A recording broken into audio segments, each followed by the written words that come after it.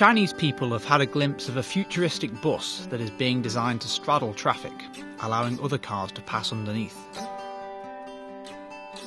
A life-size model of the vehicle's passenger compartment has been on show in East China's Changzhou city. The model will undergo a test drive soon to check the feasibility of its design concept and collect operational data for future development.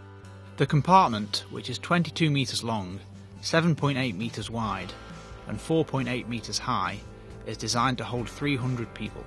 It has 18 seats on each side. 2 round seats, each of which can hold up to 10 people, are also seen in the middle of the compartment.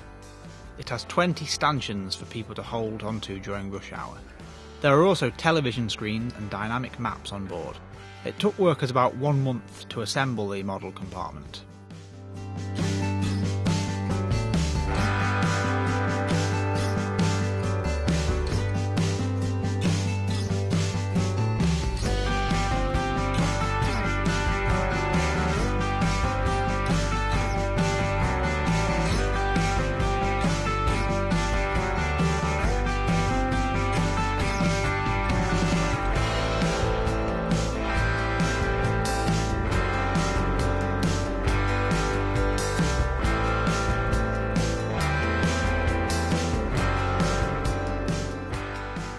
The model is now being disassembled and transferred to North China's Qinhuangdao city, where the first test of the straddling bus will be held. Special tracks for the test are also being laid there.